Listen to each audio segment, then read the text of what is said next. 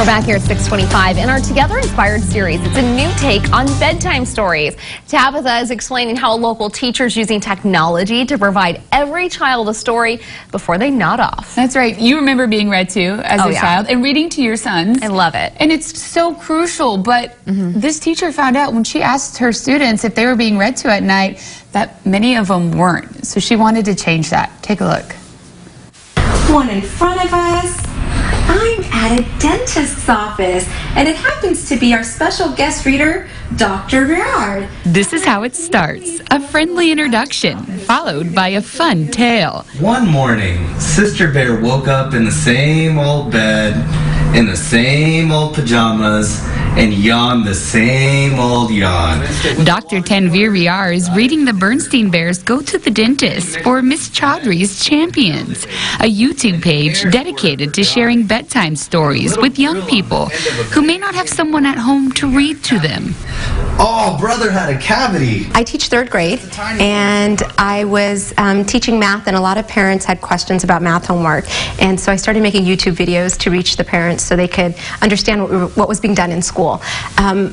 Soon after that, I had attended some different conferences for reading and teaching students how to read, and I asked my kiddos if they were being read to at night, and I think like 2 kids raised their hands. Miss Chaudhry decided to change that, expanding her YouTube channel to include bedtime stories. I said, okay, you know what, I want to read to you guys, and how can I read to you guys? So I couldn't go into their homes and read to each kid. I said, how many of you have tablets? How many have phones? And they all have tablets, they have phones, they have laptops. They have ways to get online. So it's like, okay, well then I'll meet you there. A final rinse, and brother jumped down as good as new. Your turn, he shouted. Miss Chaudhry invites guest readers to join her in the adventure.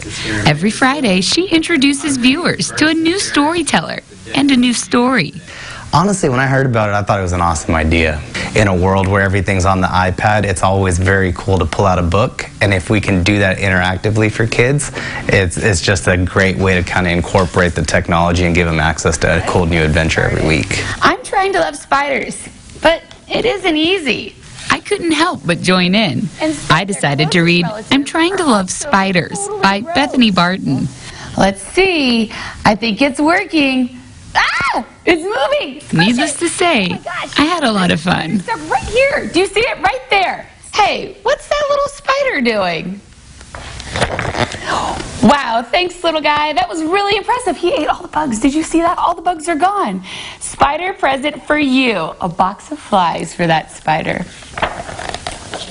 I love it. It's so great. And Miss Chaudhry also provides stories in several languages, so she really wants no barriers to young people. If they want a story read to them at night, they can just get on Chaudhry's Champions on YouTube. And she's looking for readers, so if you'd like to read, I know we aired this story once today. People have already sent me a text saying they want to read. Cool. We love that. Yeah, I'll give you that information on kget.com.